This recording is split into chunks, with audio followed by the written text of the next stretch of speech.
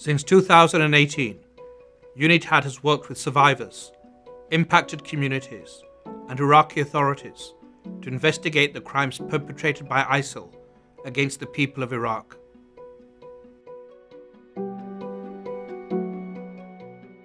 Using the latest technological tools and drawing on the expertise of its national and international staff on the ground, UNITAD has collected extensive evidence detailing the crimes committed by members of ISIL.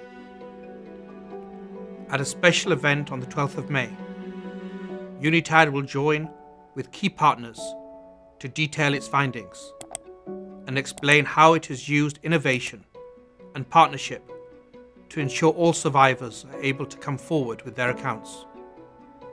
Through this collective work, we have strengthened the basis on which meaningful justice for the communities of Iraq can finally be delivered.